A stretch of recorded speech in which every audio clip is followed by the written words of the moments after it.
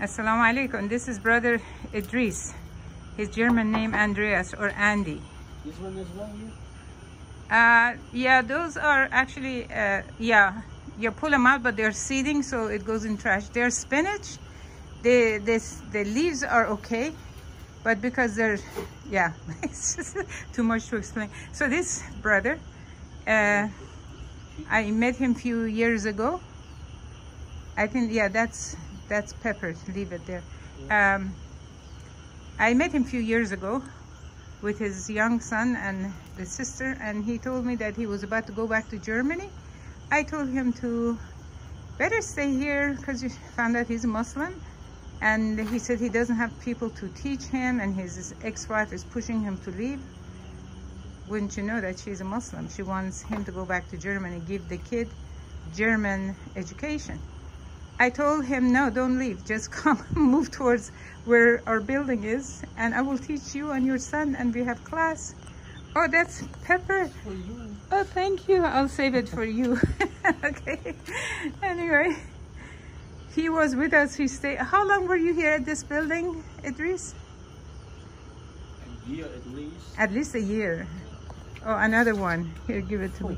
This is your lunch. Yes. Thank you. Anyhow, he was here, and the ex-wife really pushed him to go back to Germany, and his visa was expiring. She was not cooperating. She went to Germany for 6 years. Yeah. 6 years, right?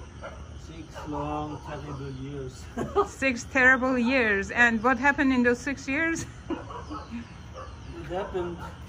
I lost my kid in a way to the secular world. It was my fear. That's why I came back actually.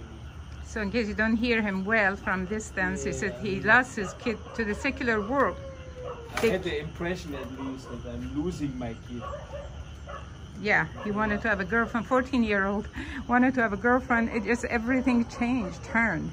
He came back. Alhamdulillah, he came back. We're hoping that he is able to get long-term visa. It's not so easy for foreigners. And, you know, I'm here also alone and have this large garden, and the lady that was helping me, her knee has problem. She cannot help. And this is way too much work, and God bless him. Idris, anytime I ask him to come and help and do things that I cannot do by myself, he's the one that's doing this. May Allah bless him. You know, he calls me Ummi, so I'm his Ummi here. We help each other and encourage each other, you know, about Islam, about Quran. He's starting to learn Arabic. Have you started your class yet, your education yet on Arabic? I mean, only self-studies. Self-studies? Still with the alphabet. Oh, you're still with the alphabet. Actually, okay. I got my books yesterday out of the storage. Is that right? Yeah, I mean, I came back the day before yesterday, and then I went to the storage because all my stuff has arrived now, so I can actually get my books out. So I got it on the go and I started. Good. Restarted actually. Are you ready or willing to be under some kind of a little bit regiment so that you can maybe send me daily studies what you have done and ask questions in case you have? Yeah, I mean, right now I'm still with the alphabet, which is, I don't know, I'm a slow learner. It's okay, slow learner, but you really need to push. Yeah. You really need to push. If nobody is there to ask you, then we're human beings, we're lazy a little bit.